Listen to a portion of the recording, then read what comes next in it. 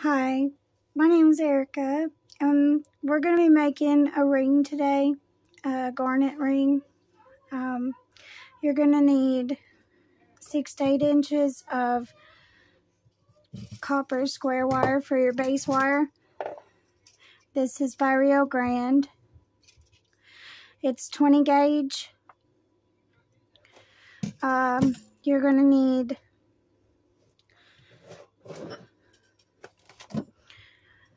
two to 3 feet of 0.2 by 0.1 gauge half round wire, and then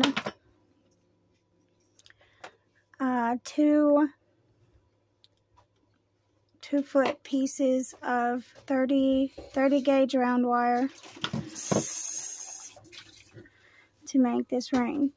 Okay, we're going to start out with straightening the base wire. This is square copper wire.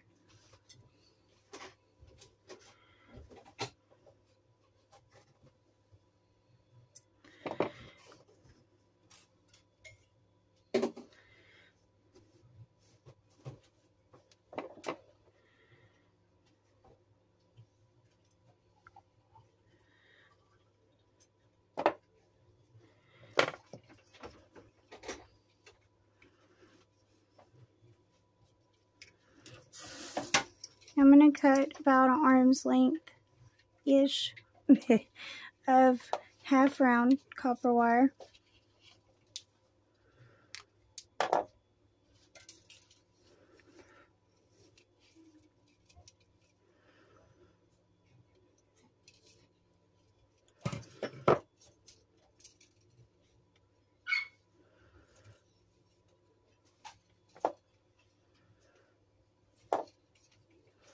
You're going to start almost midway. I give about 2 to 3 inches in. This is going to be a ring band. I'm going to wrap my half round wire around this twice.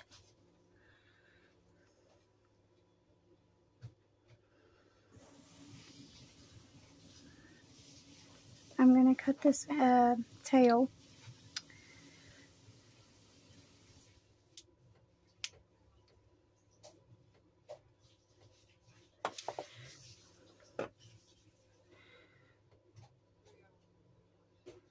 Bend the tail to where it goes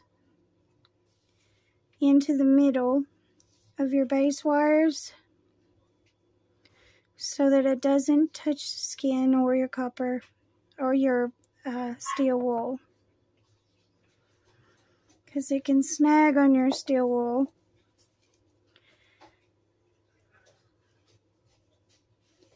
It can also poke the skin, so if it snags on your steel wool, it can tear your weave up.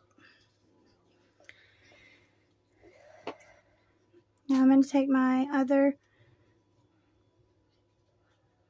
base wire, make sure that it's in the right spot.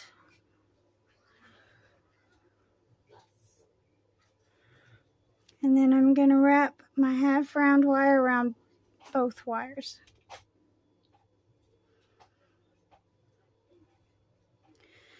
Continue this for about 2 inches.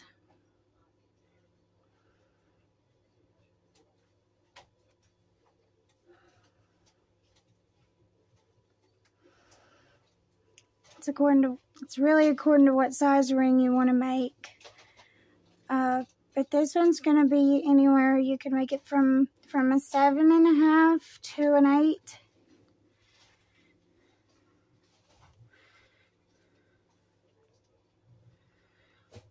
It's going to be an adjustable band.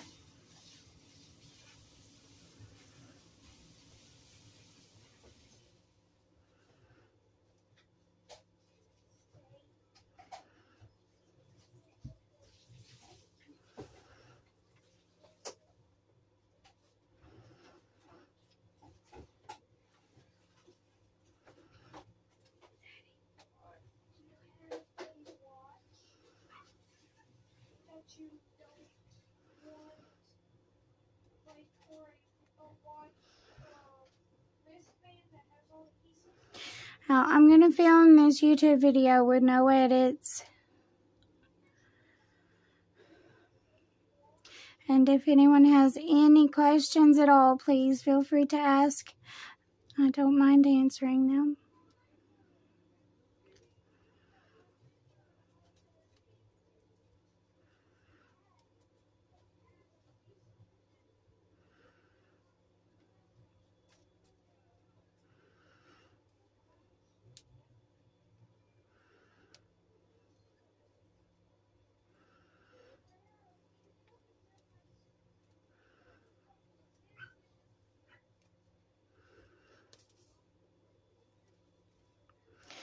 Every once in a while, you need to push your weave together.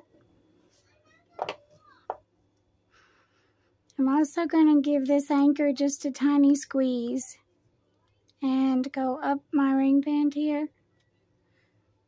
Give it just a little squeeze. Just gently.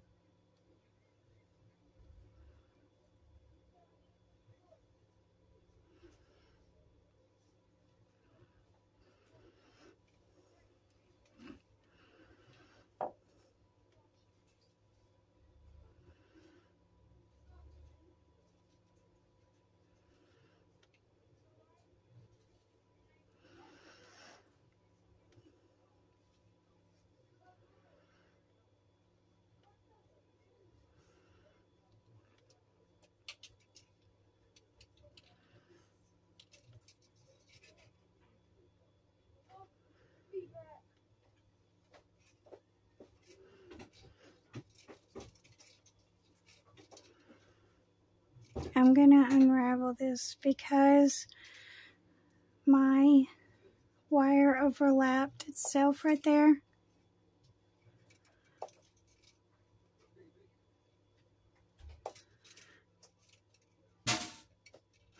Gently unravel it if that happens, because your half round wire can get twisted.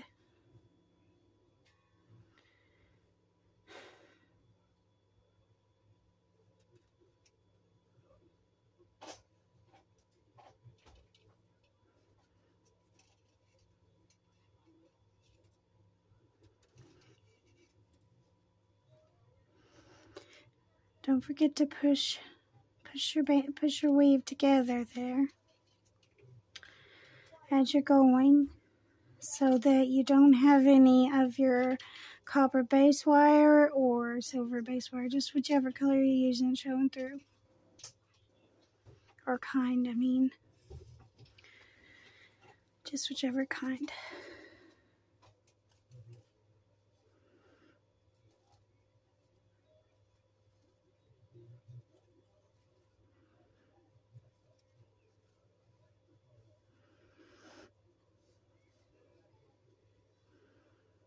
See how it overlaps sometimes?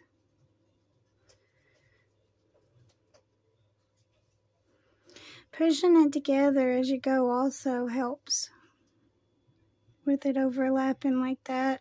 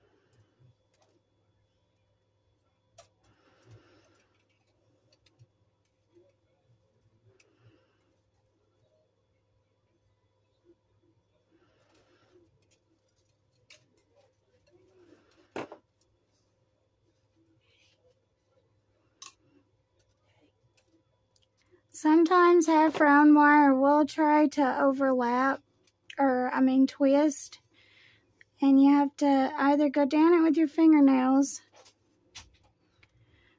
or use your nylon jaw pliers.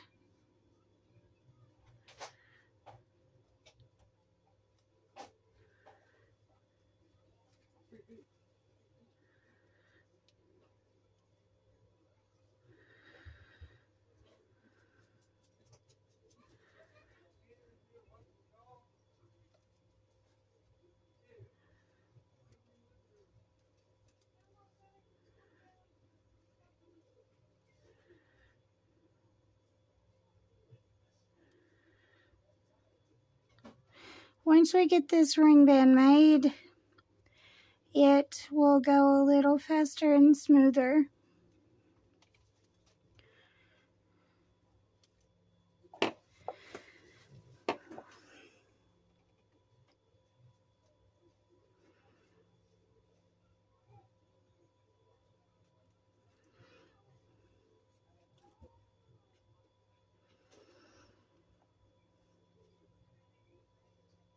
So I'm going to continue this for about another ½ inch.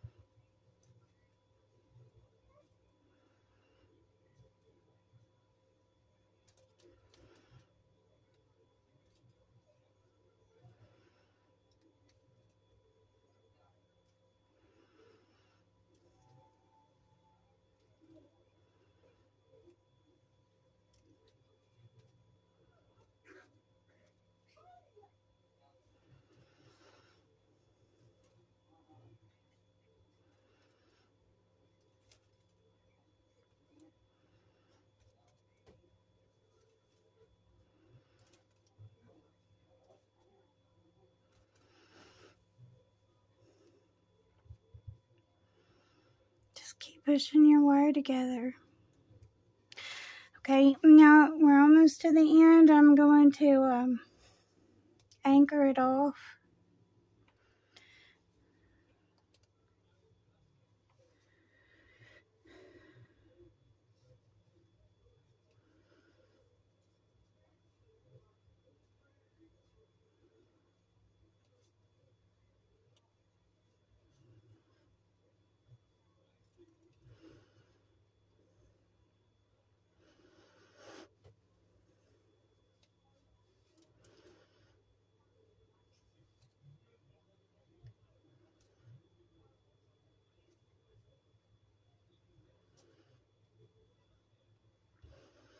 Okay, in order to anchor it off, we need to split these two wires into V like this,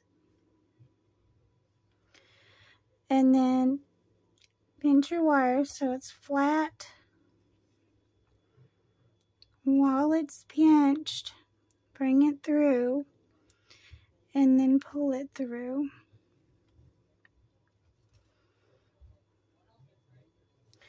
And then push it to where it's tight with the rest of the wires.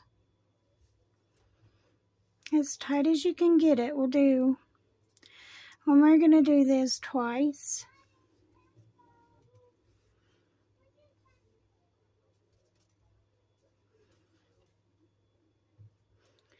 Then I'm going to cut it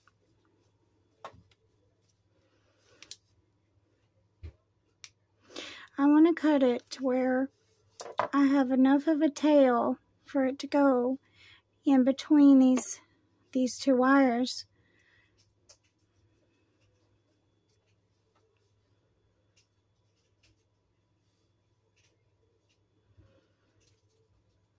That way, whenever I oxidize it, the tail doesn't snag on my steel wool,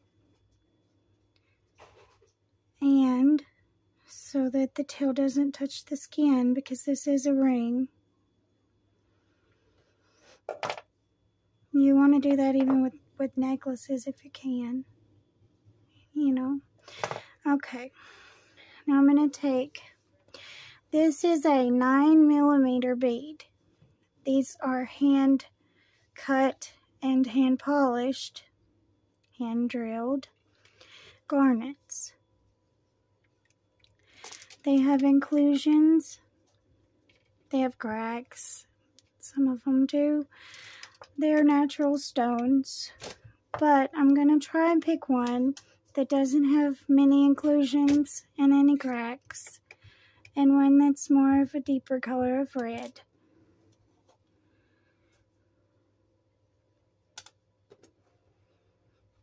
These are 9mm by 3.6mm thick. So I'm going to go with this one. Now, you can pick either side to put your bead on too. But I'm going to pick this one, and I'm going to try and pick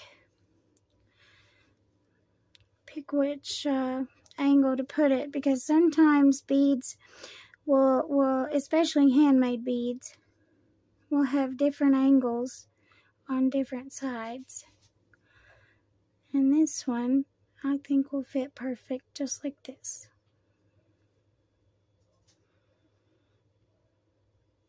Okay, now we have our bead on.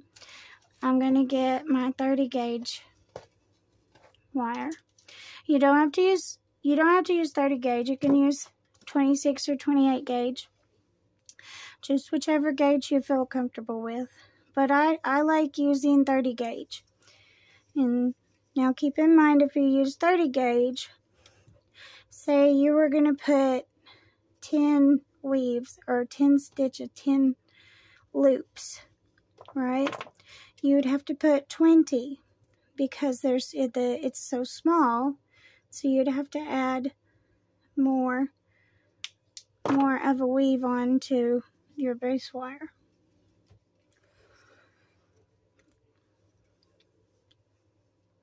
Therefore giving it more detail.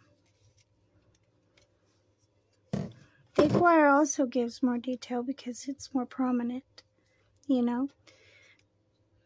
Either way is beautiful.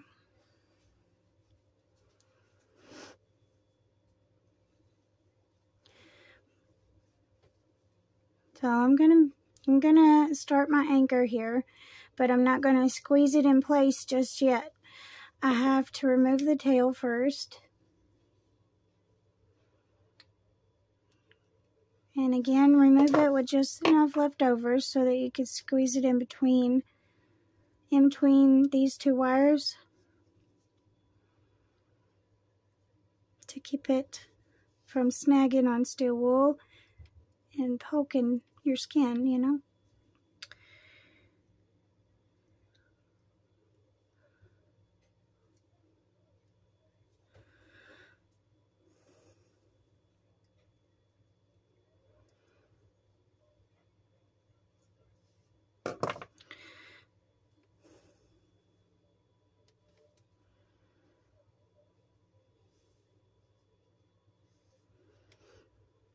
Okay.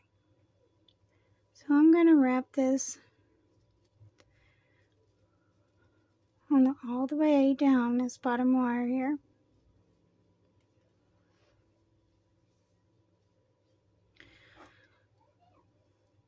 And then I'm going to start pushing it up under my bead.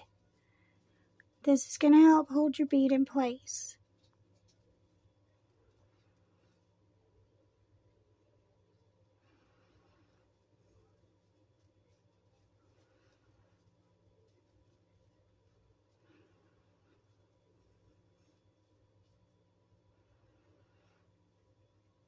Now, you want to make sure your bead is on the right side first. Push it as far up under there as it'll go, so that it looks like a continuation from your band.